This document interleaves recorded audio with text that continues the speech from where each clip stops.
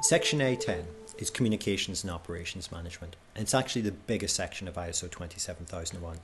It alone has 10 subsections, and every one of those 10 subsections has multiple clauses, so it's a huge part of the standard.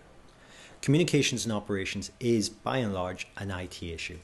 This is the communications and operations environment probably of your IT system in your organisation, and there are a lot of clauses under this section.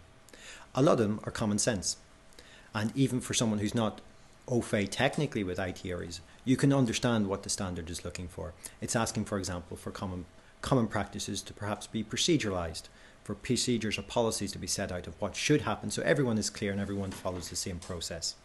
It also talks about monitoring, for example, monitoring your activities to make sure that what people are doing is appropriate and that there's no activities going on which the organisation would be unhappy with.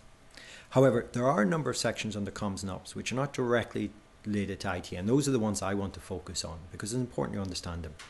The first one is called Information Exchange Agreements, and again it's a new section of the standard since 2005, so there's not an awful lot of experience with it, and it is potentially a huge area.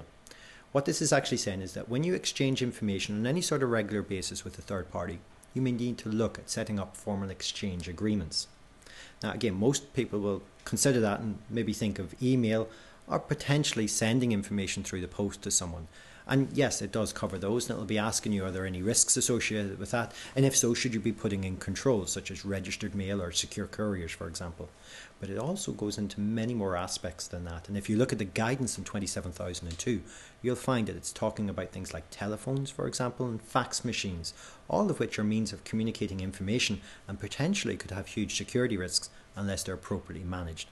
But again, because this section is called Communications and Operations, those sort of subtleties are often overlooked.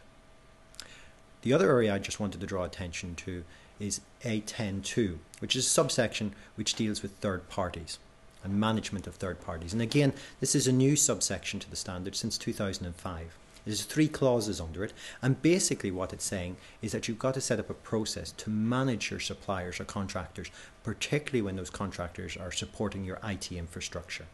So it's looking for an SLA or service level agreement or a contract to be put in place. It's looking for someone to be set up with specific responsibility to monitor the provision of that contract and make sure that your supplier is living up to their expectations, your expectations in terms of their service delivery.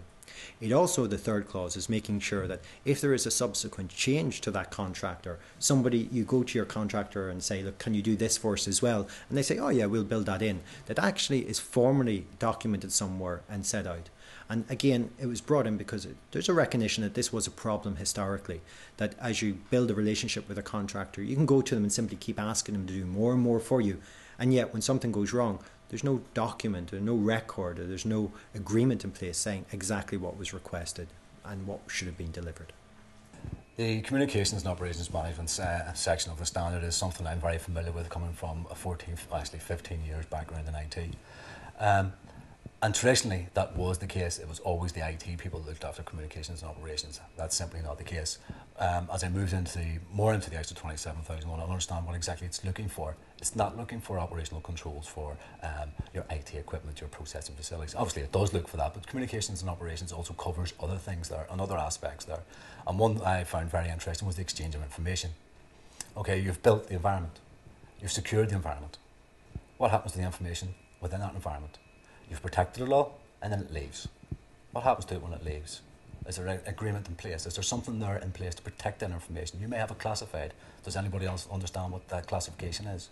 So when we come down to communications and operations, I understand, and people should understand that yes, it is what you do and how you do it daily. That's essentially what it is. But also, you have to look at the non-technical controls. And as an auditor, that's exactly what I'll be looking for. Communications and operations is one of the bedrocks in the entire standard. There's an awful lot of detail in it. There's an awful lot of requirement in there to have particular policies and procedures. It is one of those key areas of the standard where it says the organisation shall have a policy for this, or the organisation shall develop a procedure for that, and the organisation building an ISMS should really follow what the standard says.